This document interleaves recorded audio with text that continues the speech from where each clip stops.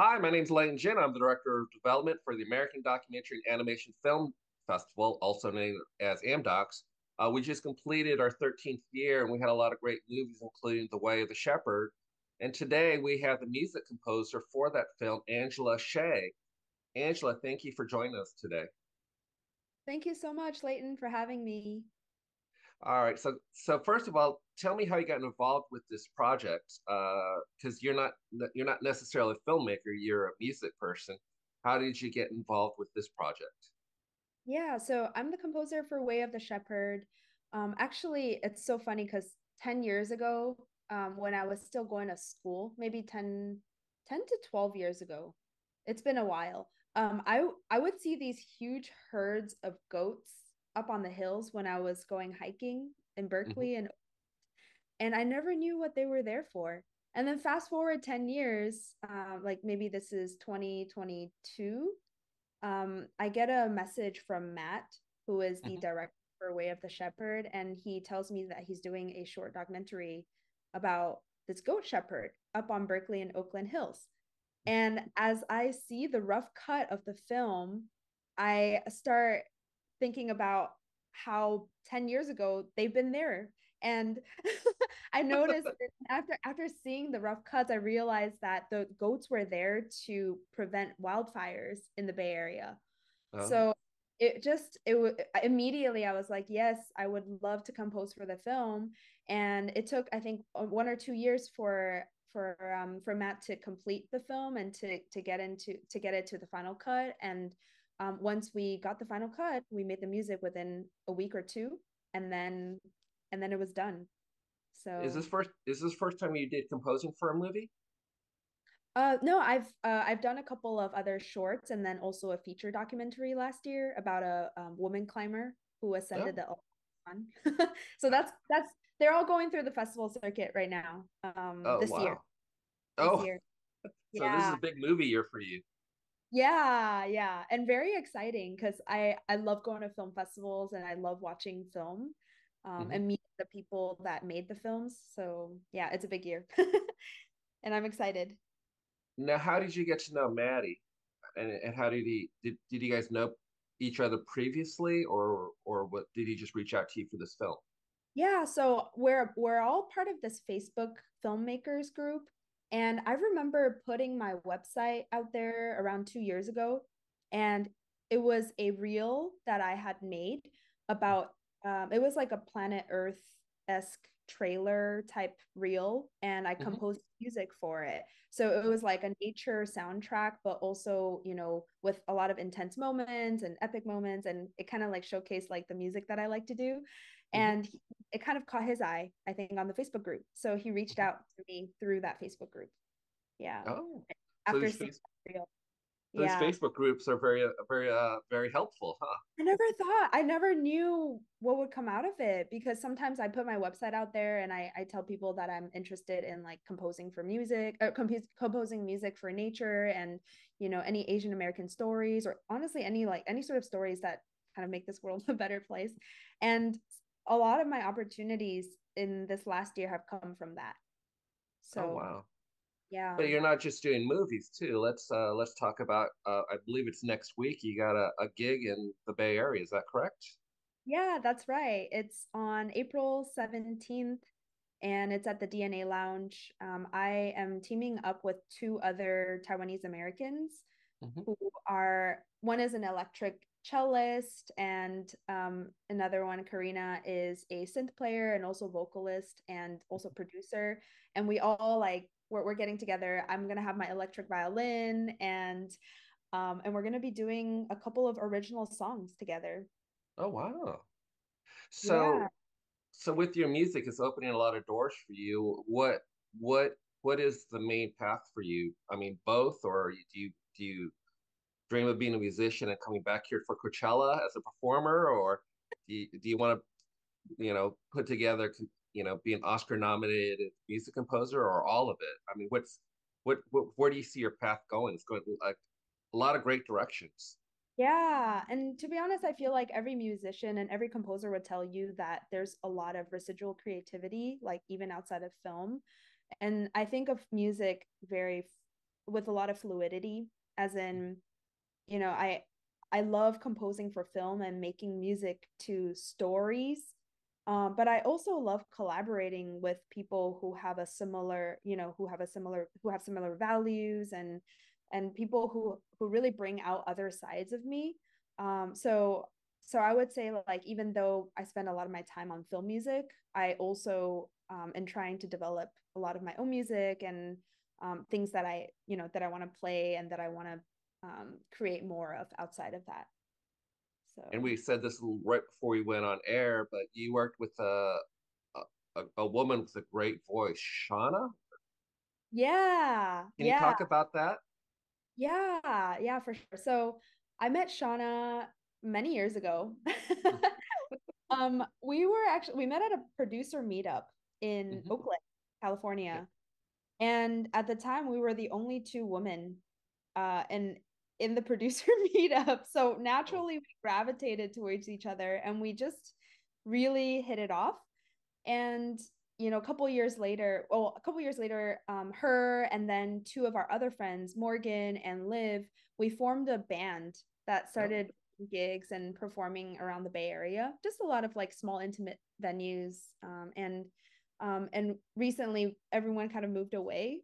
Mm-hmm. So me and Shauna decided to just collaborate, outside of the band as well, and we made that song "Fall" together at a musical retreat when it was during a huge heat wave in Ukiah. I don't know if you've ever been to Ukiah, No, I in haven't. Northern California. And we had at that point really gotten to know each other really well. And so the music came really naturally. We decided to make a song together. I sat down in front of a piano, and she started singing, and within 10 minutes our song "Fall" came to be. Mm-hmm. Wow. And we had always dreamed for that project to be a Bay Area collaboration, so across multiple forms of media. So we found dancers. I have some dancer friends who contributed to the music video. I also had some director friends that I've worked with in the past, composing music for them. And so that's Justin.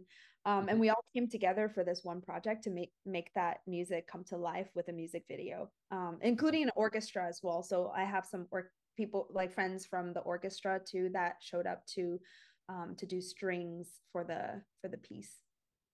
So, Angela, I think during our conversation, I think I've heard you say you play violin and keyboards.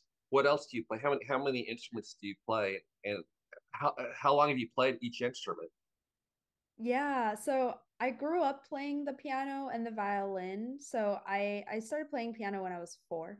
And Wow. then actually I started playing because, well, my parents enrolled me in piano class because they were watching I think it's like a 263 series Taiwanese period drama called Oh. Bao Tian, uh Mm-hmm. called Justice Bao. That's his Mm-hmm. name. Okay. He's really iconic. It's based off of a true story. Um, Oh. let's see actually how I like what he did. Um, he Yeah, so it's like the story revolves around Bao, a magistrate investigating and solving criminal cases. Kind of like the Chinese Sherlock Holmes. Oh. Like it was like a really popular show back in the day for like Taiwanese people. So Uh-huh. I remember they were playing it on TV, and I would remember the way the theme song sounded, and I played it Mm-hmm. on piano, and they were just like, "Wow, she played it by ear. Let's enroll her in piano class." And I started getting really into film scoring and composition. I would spend hours Mm-hmm. watching TV and just analyzing the music and the score. And I remember my first iconic, like the one that I fell in love with, was through Lion King. Oh. It's a good one. Yeah. So over time, having been super involved with orchestra, I would play the violin in orchestra, and also like at the same time doing a lot of classical piano. Mm-hmm. Um, I started also like investigating and just like getting really into like some of the Chinese instruments. I Mm-hmm. grew up in Shanghai. So my Okay. parents are Taiwan, but Mm-hmm. we lived in Shanghai back in the day when there was absolutely nothing in Mm-hmm. Shanghai.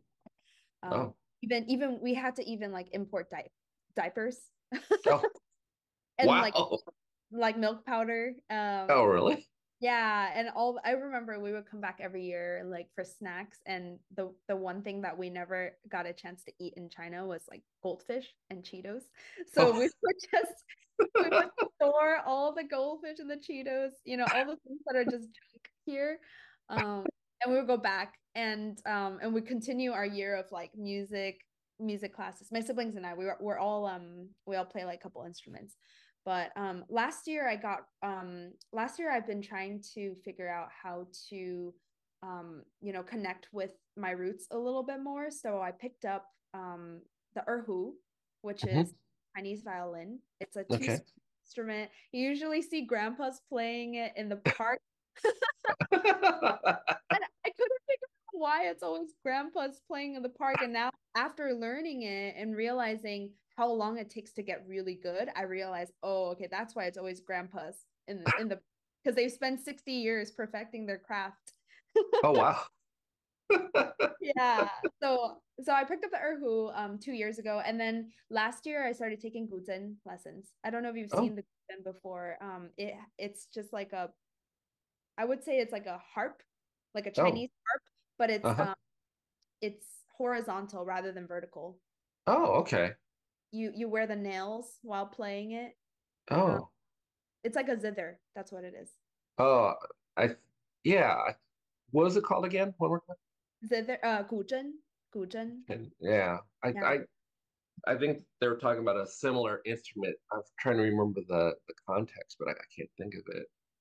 yeah. Um, which brings me up to this. What are your musical influences? You talk about classical, and then Hmm. what kind of music influences you now? Because I mean, now that we're talking about Coachella since it was here in Yeah. our area, and then you got your concert. What kind of music do you listen to, and what influences you? Well, I listen to a lot of film music because that's just something that I've been extremely interested and drawn to from the very beginning. Just really understanding and analyzing like the emotions that Hmm. different instruments bring out. So I listen to a lot of film music. I also grew up playing classical, so I listened to a lot of classical music. But nowadays I listen to a lot of hip hop, Hmm. R&B, indie rock, indie music, and even electronic music. I listen to a lot of electronic music.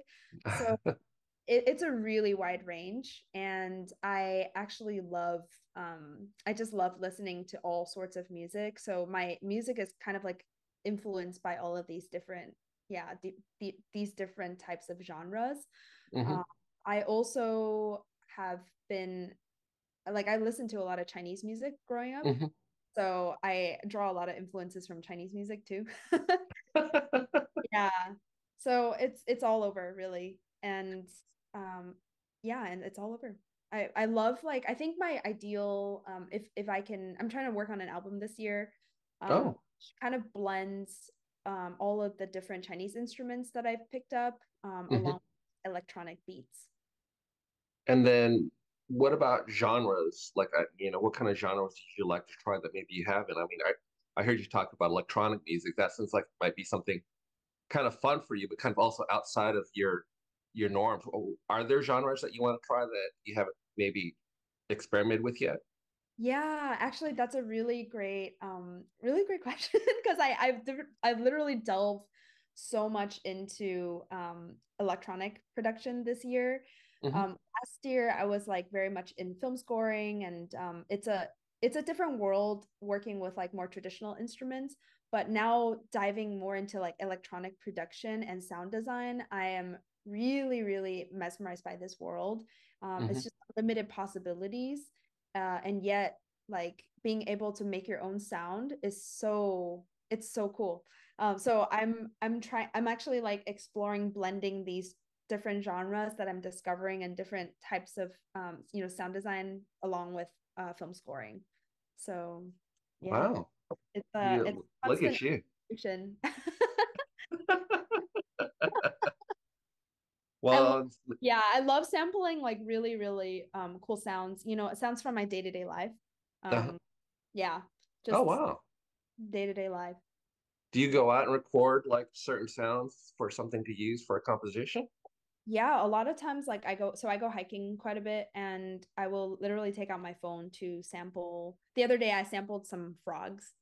Oh, wow. Oh, on a hike. Uh-huh. I've sampled like trees and like the leaves and stuff kind of like brushing against each other. I've sampled birds as well in my Oh, music. wow. Yeah, it's a really fun it's a fun hobby. That's what I Wow. do, and I like to integrate a lot of those sounds into my music. So Wow. That's really cool. I was I bought this recorder and there are people talking about going to places to record sounds and I don't I just use photo elements when I read sounds. But like to kind of go out there and do it yourself, that's really kind of really cool and really fascinating. Um, if we looked on your playlist, what are some of the songs you've been listening to of late? Whether it's for just relaxation or whatever, what mhm. songs would we find on your playlist? Yeah, that's a great. So I wow, that's a let's see. Let's see what's been in my recent history.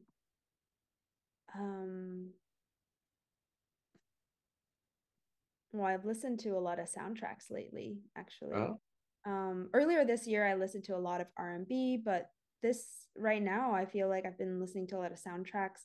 Um, let's see. is How do you is there is how there do a you comp? your history? I What's guess that?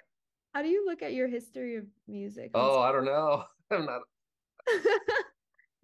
Are you a Spotify user? I haven't used it in a while. I've actually been a little bit out of touch with music. I used to go to a lot of Coachellas, and now I'm kind of like I'm a little bit out of it. So my friends were just giving me recommendations, and I was like, oh wow, I need to get back into it. Yeah, yeah. Actually, with like newer sounds, I'm really into I don't know if you heard of James Blake. Oh Um, yeah. yeah, and then Cohen Sound. I discovered them recently because my friend told me about Cohen Sound. They blend a lot of like house and bass music with strings and yeah, with really cool like violin sounds and cello sounds. And then Vegan, who does a lot of like um kind of like hip hop, but he also has a lot of instrumental music. Mm. Um, obviously, like yeah, I listen to a wide variety, but I also love Joe Hisaishi. I see this on my history. I've been listening Oh, to Joe Hisaishi and Ryuichi Sakamoto. Ryuichi okay. Sakamoto did the score for The Revenant and Oh, Merry Christmas, Mr. Lawrence. Do you okay. recognize this one? It won the I Oscars don't in know. 1996. Oh. So a lot while ago, a while ago. Yeah. Oh. And Joe Hisaishi did all of the Miyazaki movies, like the animations, like The Boy and the Heron, Oh. um, and Spirited Away. Does it ring a bell? Any of these? No, I've been watching a lot of commercial stuff. Uh, Like really just, I haven't delved in as deep as I should. yeah, it's really really amazing. And Miyazaki, they just won the Oscars actually last year. Oh, Sorry, oh, this year. Yeah, The Boy and the Heron. He Boy and hadn't. the Heron. Yeah, I have to go yeah. look that up. It's a amazing. It was really amazing. He hadn't been making films for 10 years, and he came Mm. back. I think he's like Miyazaki. Let's look at his age. I think he's 83 now. Oh So, wow. mm-hmm. Wow. Yeah, Wow. yeah, When yeah. I think of scores, I think there's a couple that I like. One of them was Field of Dreams. I don't know if you ever seen that. It's a baseball movie. So Oh, a guy builds a baseball field in his cornfield in Iowa. And it's oh, like a mythical thing, but the music is really kind of powerful because oh, it's wow. one of those movies where it makes guys cry Oh, one wow. of the Feel few films like because but it's a baseball fable. And so in real life, they actually built a baseball field in Iowa and they actually had major league games there. And they oh, used the soundtrack from the movie, the score, and it was wow, really powerful because all like Kevin Costner was in the movie, he came out of the cornfields and they wow, played the music and he didn't do anything. It was just the music and him walking. And it was just really powerful because there's wow, nothing going on. You're just watching him walk, look around, and then all of a sudden the players come out wow. and I was just like and it was because of the music. So when you're talking about these soundtracks, that's kind of like one thing that started crossing my mind. That is so awesome. Yeah, like I love that you paid attention to that. Actually, a lot of times it's very subconscious for people, Hmm. and it's supposed to support the narrative and the story, but for Hmm. you to notice it and Hmm. for you to notice it like that, I think that's really meaningful. That's like what Oh, I do all my life is just notice the music behind the film and how it creates the emotions, yeah. um, how it kind of like leads people in and out of the story, Hmm. um, yeah, throughout. Well, it's that Pavlovian thing because when you hear that music, it brings back certain memories and scenes that what it Mm, means to you. And mm, that movie was just very powerful for a lot of guys. mm. I highly recommend you watch it. That's really cool. I'm gonna look out for that scene. And there's also Yeah. Glory, which is a movie about this black regiment who fought in the Civil War, and then the soundtrack, the songs from that. A lot of people would use it, but Oh, that too was also powerful as oh, well. James Horner did the soundtrack for that. Yeah. Yeah. Yeah. He's a huge influence for me. Obviously, James Horner, the OG, the original John Williams, obviously. Oh, of Yeah, but course. that's a really long time ago. In Um, a galaxy far, far away, right? yeah, yeah, yeah, and E.T., that was like an iconic one, I feel like. Yeah. Hans Zimmer, Oh and yeah. then He did Coachella.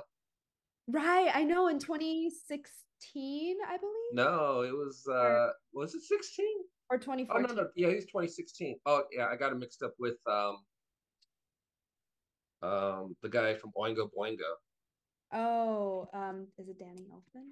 Hold on. Yeah, Danny Elfman, because Danny Elfman did Coachella like last year, the year before, and I wanted to watch it because Oingo Boingo is one of my favorite bands. Uh, Oh, Dead Dead Man Party is one of my favorite songs, I should say. wow. Yeah. Yeah, that's the dream, honestly. I think when film scores become, something that people want to listen to along with visuals, Hmm. that is the most satisfying feeling. Like being able to see or also be a part of an orchestra or like, a big band that blends modern music, like modern instruments and Right. electronic music with like modern instrument or like more old school instruments, and then having the visuals play behind it. Yeah. That is that is the dream. Well, then when you headline Coachella, I expect some artist passes. Yeah, I would. Oh my gosh, it would be amazing to like play at Coachella. That would be that'd be epic. Oh, Um, when you're talking about doing strings, it reminded me when Mark Ronson played Coachella. what was Because when that? he did Mark Ronson, Oh yeah. he did Coachella a couple of years ago, and where everyone was kind of like, "Well, what's he going to do? He doesn't sing." And it was one of the best shows I've seen at Coachella. It was just so good, and he had a little orchestra, and Oh just wow. it was just these big sounds, and a few different musicians would pop in and sing some of his songs. Not That Amy Winehouse, but Amy was the year before, and I did catch Amy. wow. But also we can't forget. Can you talk to me about your experiences being at AmDocs this year? What did you think of it, and what were some of your highlights this year at AmDocs? Oh gosh, AmDocs was my highlight for this year. Really? Really, truly. Because I think just having the community show up and really just seeing every single person from just all facets of all different parts of Palm Springs come together along with the filmmakers who are making such meaningful films, um and like everyone kind of like volunteering and and bringing their best and just wanting to help and yeah, being in that mentality. It was amazing to just be a part of that. I had never been in that type of environment before. And I honestly got so inspired. I met some like really close friends from just being there back to back, watching like 15 films a day. But the energy was amazing. And I had amazing hosts too, Hilda and Hans. Hmm. They're really they're turning 80 this year. Oh Um, wow. yeah. And Hilda and Hans, they provided, it was so nice. They provided accommodations and hosted me in their casitas at the back. Hmm. So an ADU, and they have a dog. So every day I would wake up to the dog being like saying good morning to me, and I would take the dog out for a walk, and hike along Palm Springs, like the deserts of Palm Springs, Wow. and get ready. they would make like they would have breakfast too, and then I would show up to the film festival at AmDocs, and it would be just be a sea of super talented people, and also people who had really amazing just like talent, and also just like a really like a big heart. Every single person I met just had a huge heart. Mhm. And that for me was that was really nice. I felt like at home because it's just everyone who's like-minded, people who feel the same way, who want to do the same for the world. And that's so rare. I came back home and I was like, I think I just went to my Disneyland. Yeah. Wow. So truly, like, it had a huge impact on me, and I feel this huge energy this year, just because AmDocs happened like earlier this year, I guess, like at the beginning of the year. And for me that's like a big boost for, yeah, for this rest of the year, and I feel really excited to see what other people are up to now, and then also to maybe potentially collaborate, and to even, yeah, to work on more music. Mhm. So yeah. And Leighton, Well, you're included in the group of people that came together for this event. It was, for me, just out of this world. And I went away feeling so fulfilled. And yeah. I'm glad you did. I mean, Teddy does an amazing job. And, the heart and soul of this whole festival is Teddy. I just try to amplify what Teddy does because Yeah, Teddy Teddy. is the man. By the way, his birthday's tomorrow, so please wish him a happy Oh, birthday okay. on social media. We have to wish him a happy birthday. Yes. Yeah. Yeah, Teddy, if Teddy's watching this at any point, Teddy, you're amazing. You've brought together the most amazing people like for this film festival, and I'm forever grateful for that. Yeah. I Well, that's think sweet. connections and these bonds that I formed with people there will last a lifetime for sure. I feel that I have gotten close to people in the 7 days more than people that I've met, and have known for maybe 20 plus years. Well, we loved having you. You were always very bright and smiley and so cheery, and so we loved having you at the festival. You had a great spirit. I thought you were one of the filmmakers. Well, you really are one of the filmmakers, but I thought you I directed it. was. I wish I was. I wish I was. I look at the films and I'm like, this is crazy. The amount of just work and love and just, yeah, work going into it. When we talk about the films at AmDocs, which are a few that comes to mind as that you saw that left an impact on you? Mm. Well, a lot. I think a lot, honestly. Dawn and Dusk was amazing. Mhm. Um, it was beautiful. And I watched, oh, there were so many. There was one, there were a couple of dance ones that really resonated with me.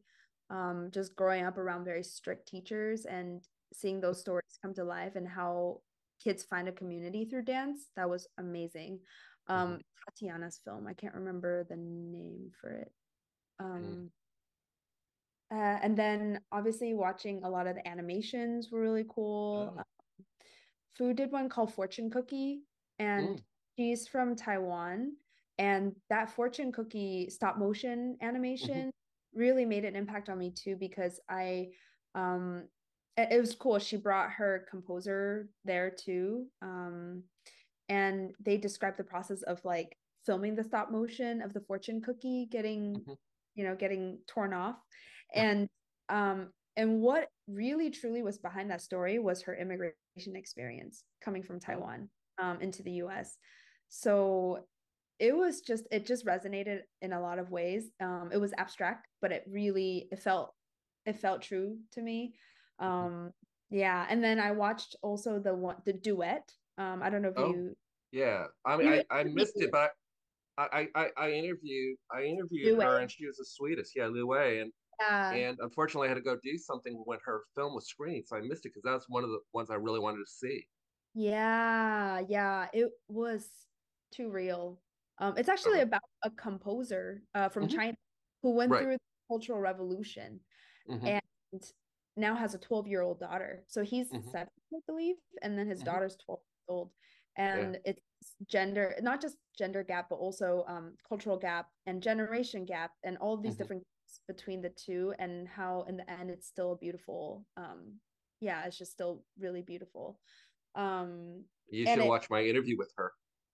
Oh yeah, I think See I watched a what? little bit of it. Yeah, a Yeah, little because before going to yeah, do the. because we were talking about that, and she's talking about her mom because her mom was from that same Yeah, generation and she played yeah. piano, Mm-hmm. and it was funny because she was talking about when she, I don't know if she put it together or we came up with it, but she was talking about like she was kind of the same boat as the little girl in the movie at the Yeah. same age, and I was just like, it felt like, I mean, there's just so many parallels with that story with her life as too that I just thought that was really kind of cool.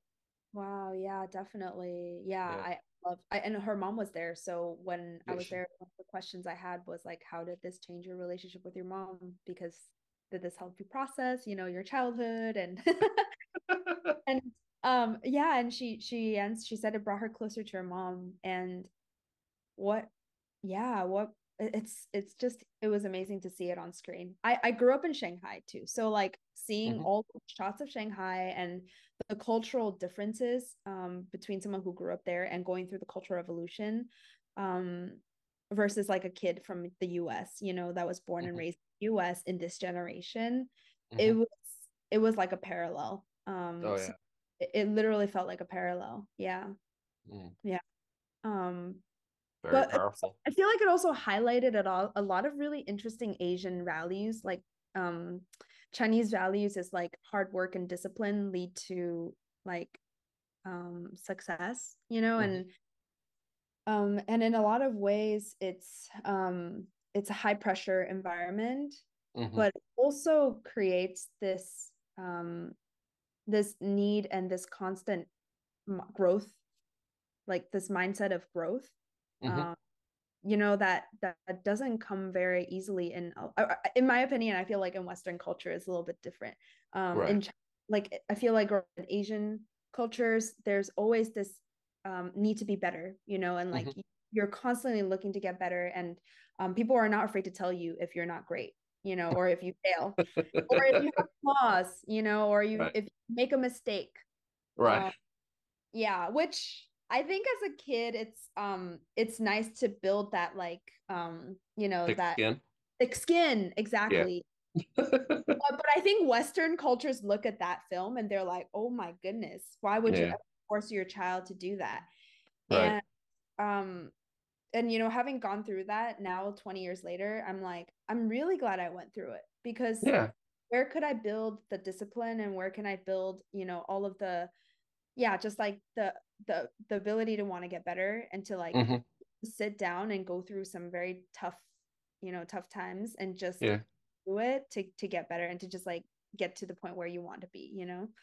Life um, is about trials and how you get through them. That's kind of how we're raised in a lot of ways. right. You have to go through these trials, and sometimes Trial and they're error. manufactured by your parents being, sometimes it on the outside looks really mean, and when you're the receiving it, it feels really mean. But when you Yeah, get older and you come through it, you're like, oh, I'm better going through it. You yeah, don't get better. You don't necessarily get better going through nice things. You get better overcoming obstacles. exactly, yeah. And obviously I don't think it's like the end all be all method, because there's No. with expression and creativity when it comes to like, Hmm. so focus on like perfection and outcome. Right. I feel like there can be, blends of like, hey, this is time for you to practice, certain Hmm. techniques, but this is also time for you to express yourself. Like maybe Right. there's different methods of yeah, different methods of education where you get a blend of both. Hmm. So yeah, because one of the problems, or not problems, but one of the things that I think back when I look back to my childhood is like, I have wanted to compose music Hmm. for my whole life. I think I've been 4 years old, 4 or 5. I think it was like my dream, like from the very Hmm. beginning. And I had no idea like what paths there were to be able to do that, because Right. my classical piano teacher was very rigid, and Mm. he was a Chinese man who went through the Cultural Revolution, Mm. and his way of like keeping his music in his life and being able to play piano was to be perfect at it, like Hmm. make mistakes, like really fully invest all your time and energy into technique and Hmm. practicing every little bit. Um, and so like all throughout high school, like I never had a chance to delve deep into composition and Mm-hmm. self-expression. Mm-hmm. So now that now that I get to do that, it's like a dream come true. But yeah, I mean, I think it's great because you have the blend of both worlds now. You have that discipline, that structure, and that serves itself well. And then the expression is what comes from within, and there's no right or wrong with that. It's how you feel and how you express it. And so I think Hmm. that's a great way to kind of go through that. And I just see that everyone different ways of life. I was different in terms of my parents were always busy, so I kind of in a lot of ways raised myself. And Mm. and I was kind of rebelled against all that structure and stuff like that. But it just kind of worked for me. But I do have the basis of discipline, hard work, and always Hmm. compared to my more successful cousins. Oh my God, of course. I'm still getting that. Like I'm Oh, literally really? getting that. Like, oh, this person is XYZ, like yeah, I'm like, okay, great. I haven't seen or heard about them in 40 years or 30 years. Well, Uh, they'll all see you when you pick up your Oscar. They'll all see you when you pick up your Oscar. Angela, I really enjoyed talking to you. We're running out of time, but thank you so much for taking the time to talk and share your art with us. And we loved having you at AmDocs.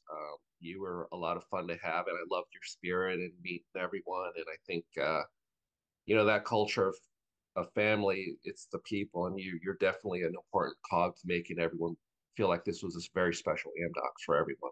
So thank you for being there. Thank you for sharing, and hopefully we'll get you back there next year in one yeah. way or another. Yeah, I would love to. Yeah, Leighton. It's been one of the best events that I've gone to, and I'm super grateful to have been there. Yeah. Well, we're grateful to have you. So just to let people know, if you want to come to AmDocs next year and see what Angela's talking about, it is March 27th through 31st, and it's going to be in Palm Springs. So keep your eyes and ears open. If you have a film, we're taking submissions already for next year, and then towards the end of the year, we'll have some ticket information for you. But Angela, thank you so much. Loved our conversation, and we'll catch up soon. Okay. Thank you so much, Leighton. All Talk to right. Take care.